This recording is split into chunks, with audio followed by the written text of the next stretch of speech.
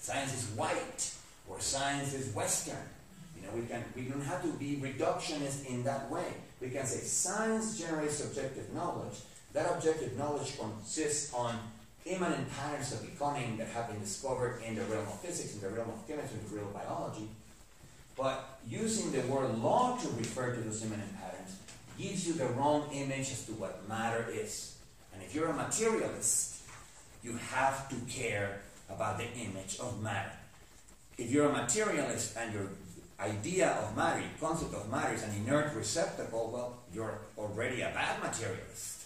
Because, you know, why would you take as your ally matter when matter is just this stuff that sits there? You know, you might as well call yourself something else. Whereas an active matter, a matter that's pregnant with morphogenetic capacities and tendencies, and gives rise to more and more complexity, as I said, particularly in planets like ours, well, that is something that you can partner with. That is something that you can associate yourself with, and make an alliance with. Let me give you an example, not about a philosopher, but an artist that created this alliance.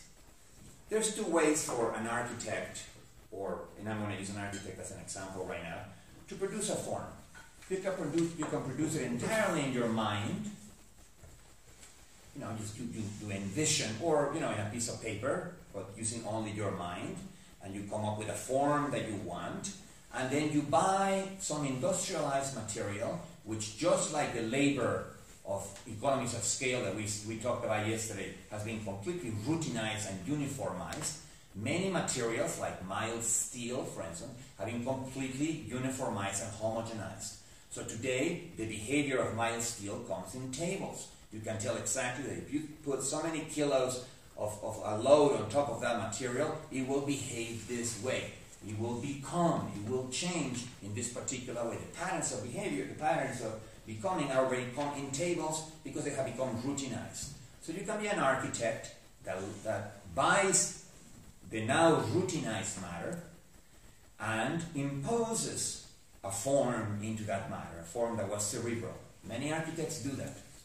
Or you can be an architect that wants to partner with matter, that wants form to be the common result of your design and the material tendencies and capacities.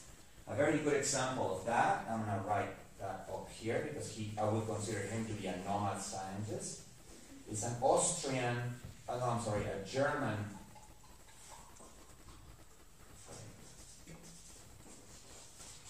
his name is Otto, Fry Otto.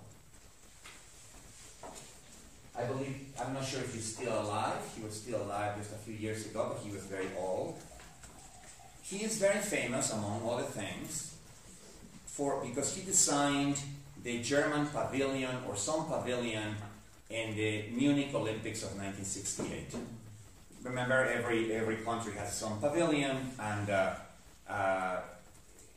Fry Otto designed one, and he wanted very specific tent-like roofs with a very specific shape, which is called a saddle, because it resembles a saddle in a horse. A saddle in a horse has a double curve. It curves this way along the horse's body, this way, but it also curves this way, so that it can fit the horse, both the horse that way and the horse this way. So it's a complex form because it has two curves, and in fact it has a complex geometrical name. It's called a hyperbolic paraboloid. I'm not going to try to push that on you guys and say, no, it's not those words. Like, what the hell? It's a doubly curved, saddle-shaped curve. He wanted those curves for his roofs because, as a matter of aesthetic pleasure, those forms gave you the most pleasure. He put several of those in his drawings, and he saw, wow, this works beautifully. But at the time, this is 1968, there were computers, but they were not really personal computers, and certainly the software that we take completely for granted today, 3D software, like in 3D Studio or Maya or those kinds of programs, did not exist at the time. Today it's very, very easy to create a hyperbolic paraboloid. You simply take one of those surfaces that come already with your software, take some of the points rise and take some of the points lower them, and bingo, you get your hyperbolic paraboloid. Fry Otto didn't have that. So he said, how am I going to build my maquette? How am I going to calculate those very complex curves? So he says, I want to use soap film.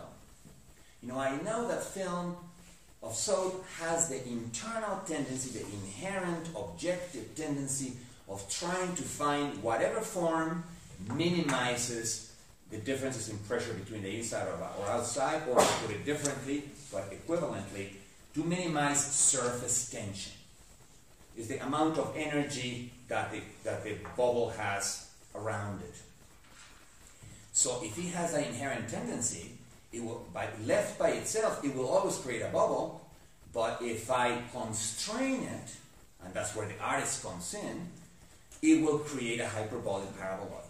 So what he did is he took a piece of plywood and put a bunch of wooden sticks in the places where the columns that would eventually, of course he's going to do this at the level of a maquette first, at the scale of a maquette, and the wooden sticks where the columns that eventually would be perhaps concrete columns that would sustain the roofs would be, and then he hung loosely hanging pieces of thread of a kind of woolly, perhaps the kind of food you do in knitting, kind of woolly thread, but loosely hanging from the tops of those sticks.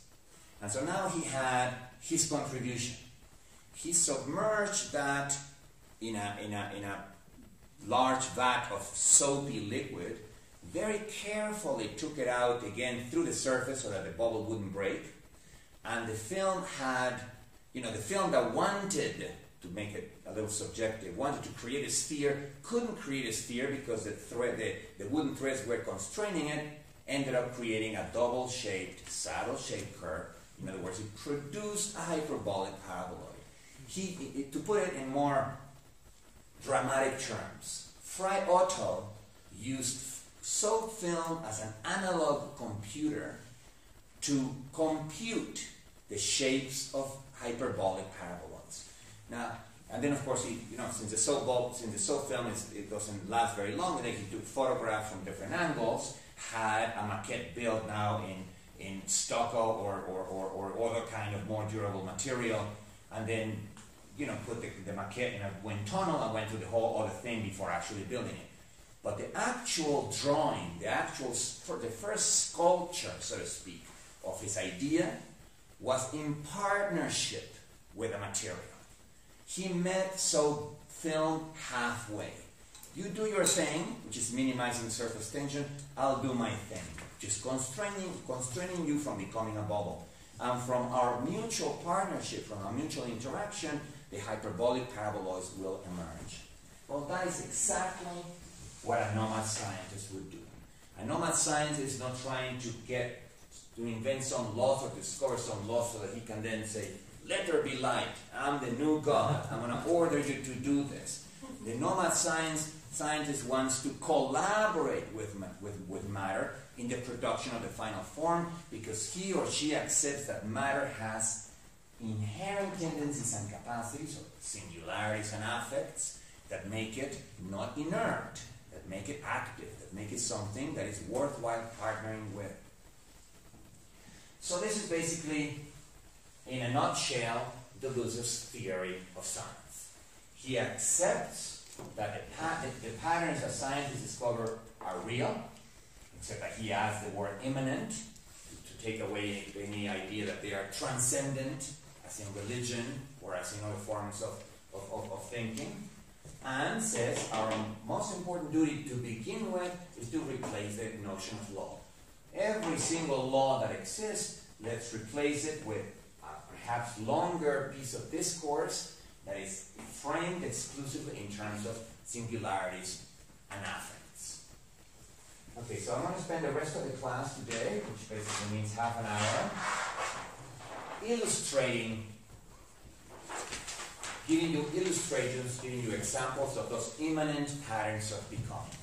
I'm going to start with the simplest ones of all, the ones that can be captured by algebraic equations, that is by algebra. And then I'm going to move to the more complex ones, those that need the differential calculus to be